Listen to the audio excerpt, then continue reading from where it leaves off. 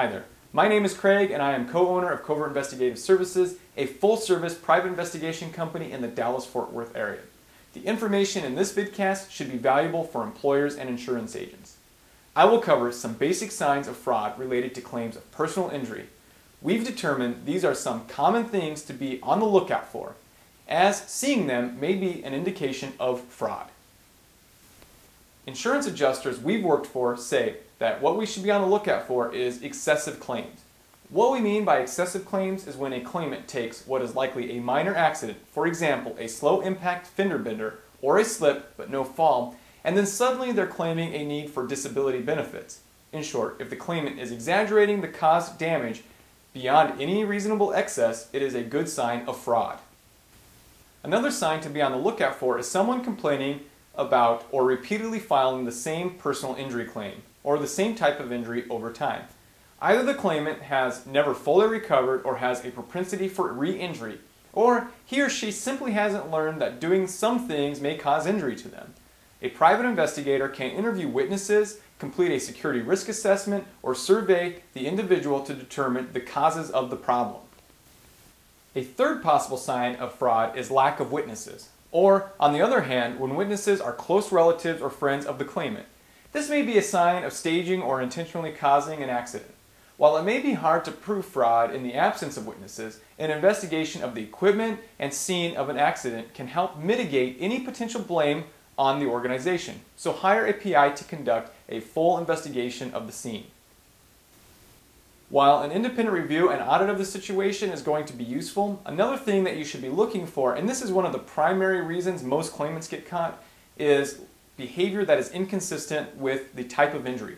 For example, the victim claims that his or her injury does not allow him or her to complete certain tests, but then drops into conversation certain everyday life activities that would require that type of mobility.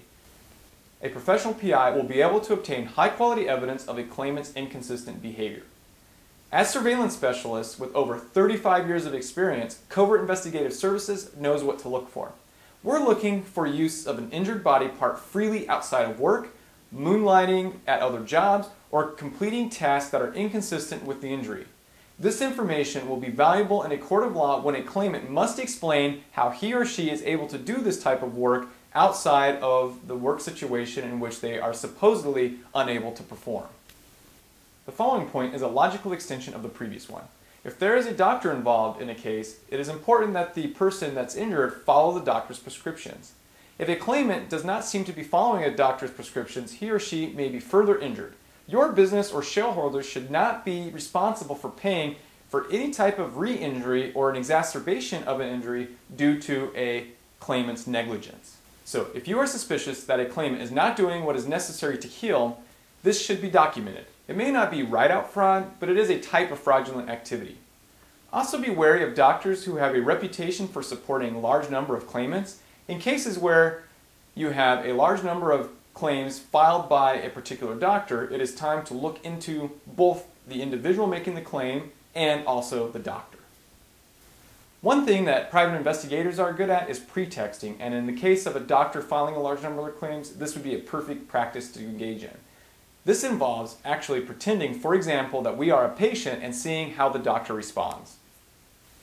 Another sign to be on the lookout for, and this is the last one in this vidcast, is whether or not a claimant is willing to cooperate with an investigation. The point is that if a person has nothing to hide, he or she will be willing to cooperate in order to get through the process faster. On the other hand, if the claimant is not willing to cooperate with an investigation, it raises a few red flags that we should look into. In conclusion, we would like to remind you that we are not implying that any of these points are definite signs of fraud related to personal injury claims or workers' compensation. But if you suspect fraud, trust your intuition and seek the advice of an experienced and licensed private investigator to help you out.